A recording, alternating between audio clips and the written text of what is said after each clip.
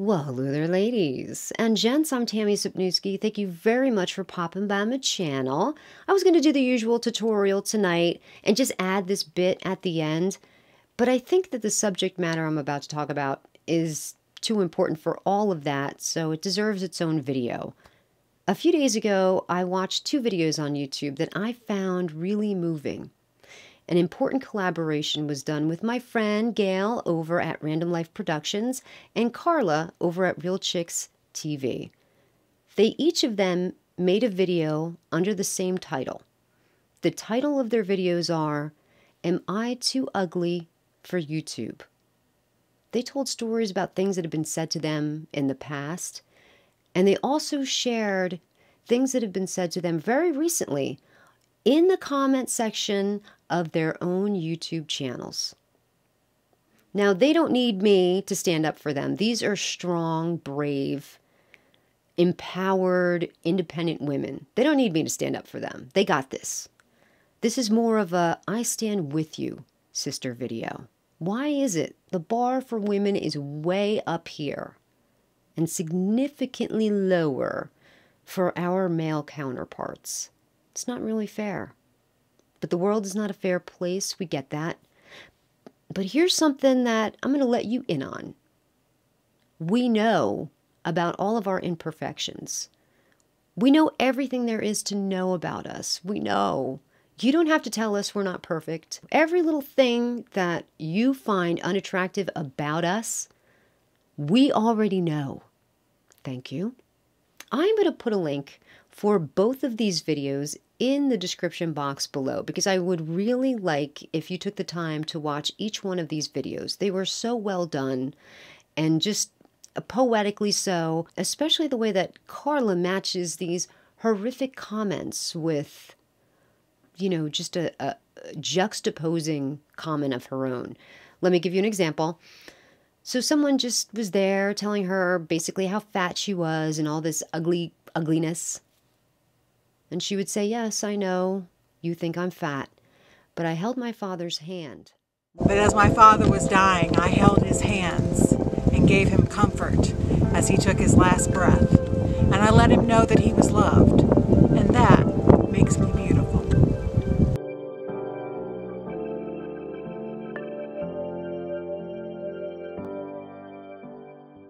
And she's right. That makes her beautiful. And as she was reading these awful comments, I'm like thinking to myself, who's writing this? Certainly it's got to be a kid, like some stupid kid who doesn't think about ramifications about what they're writing and just, because kids do stupid things. Certainly it's a kid. But no, as I was listening to the comments and the way that the sentences were constructed and the grammar, these were written by adults. An adult sat their butt down in a chair, wrote those terrible things out on a keyboard, and sent it away to Carla and Gail. An adult. I am completely blown away by this. These are actions that you could expect from somebody who's a stupid kid. But from adults, no, I expect better. Here's what I want you to know. Your words hold meaning. They hold such meaning. Your words have power, don't you know? You have power. What are you going to use that power for? Are you going to use that power to spread a message of positivity, to be encouraging and uplifting? Are you going to be the hero of the story? Because you can be. Or are you going to use that power to be cruel and vicious and demeaning and degrading? Or are you going to use that power to be the villain of the story? Because I promise you, nobody ever roots for the villain. You sending those comments off to these women, these beautiful women, says more about you than it does about them. You know what it says to me? You have a very low self-esteem, that you feel insignificant in this world. Maybe you're even feeling invisible, and you're dying for attention.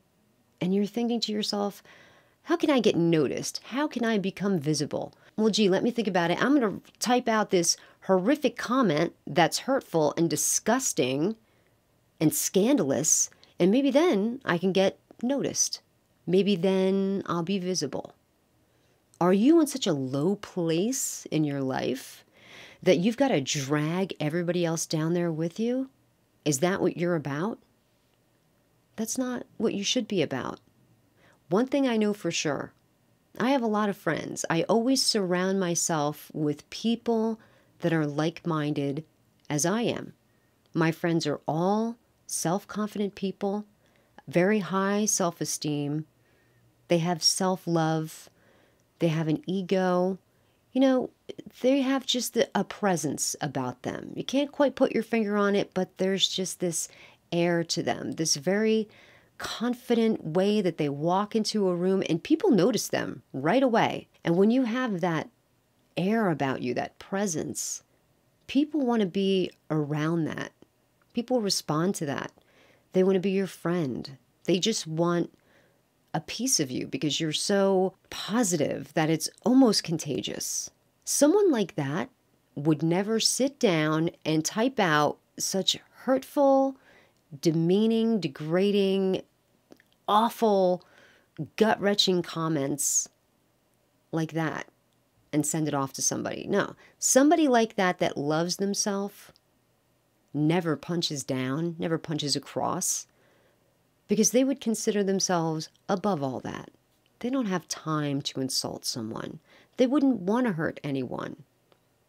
They would want to be encouraging.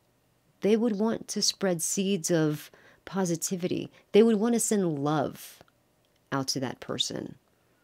Now, on the other end of the spectrum is somebody with a low self-esteem. And let me tell you, those people get noticed too when they walk into a room, but not because of their air of presence that people are attracted to them. Quite the opposite. Someone like that can walk into the room and people can feel it right away, just this air of negativity. Like you're sucking the life force out of everyone and everything, and people want to stay clear of that. Nobody wants to be around negativity, because that negativity is contagious. It just spreads. But here's what I do know for you. You can change that. If you have a very low self-esteem, and you must, if you're writing out comments like this, you must, you can change that for yourself. Now, I'm not saying that it can be done overnight, but it can be done. Trust me, I know a little something about building self-esteem. It just takes one little seed inside of yourself to be planted. One little seed of self-love. And little acts of generosity, random acts of kindness are going to feed your inner seed. By you spreading positivity out there on the YouTube platform or any other social platform, you're going to get positivity back. And you're going to see what a difference it can make for you. A huge difference. Now, granted, some people are born with that thing, that charm, charisma. Others have to cultivate it. It takes a little bit of work, but it's worthwhile getting. And once you achieve it, you don't want to let it go because you feel so good about yourself that it's almost like a high. You don't want to let that feeling go. It's too good. You're in a good place and you don't want to go back to that place where you were. You don't want to go back down there. So be mindful. When you're writing out these hurtful, hateful comments, you're writing your own story in that comment section. You're not really responding to Carla or Gail or anyone else. It's a cry for help. And I feel sorry for you. We all have someone that we love and that we care about, someone that we want to protect. We don't want anything bad to happen to that person. Now, maybe that person for you is your little sister or your older sister or your mom, your grandma, the girl next door that you've grown up with your entire life, and you want to protect them. What if someone was sending these horrible comments to them and it was hurting them? And it was bringing them into a very bad place. You'd want to shield them from all of that. You'd want to make that person stop. So when you send those comments, just know that's someone's friend. That's someone's sister. That's someone's mom. Someone cares about that person. And here you are being degrading to that person. There's always someone in your life that you look up to. You admire them. You want their stamp of approval. You do anything to get it. There's always someone in your life like that. Imagine if that person is standing right by your side and they're able to see those comments that you're writing. What would they think? They wouldn't be proud of you, that's for sure. They would tell you, you're better than that. Why would you want to hurt someone like that?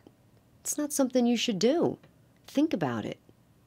Maybe the whole problem is you're not considering other people's feelings. It's just a comment that you write out, and that's that. Or maybe you're just simply not thinking. Maybe you feel safe and cozy behind your avatar, or, there's always like the shield of anonymity in the comment section. You don't really know who that person is. Who are they? It could be the guy next door. It could be somebody countries away. You don't know who that person is. But you know what I do know?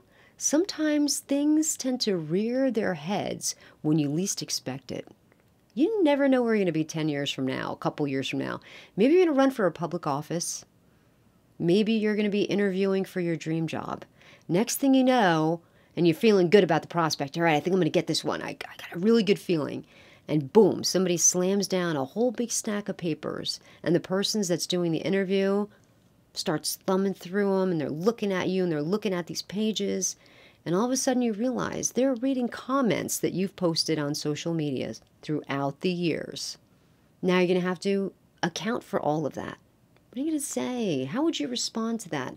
Oh, gee, I called somebody fat and ugly. I was a different person back then. Whoops.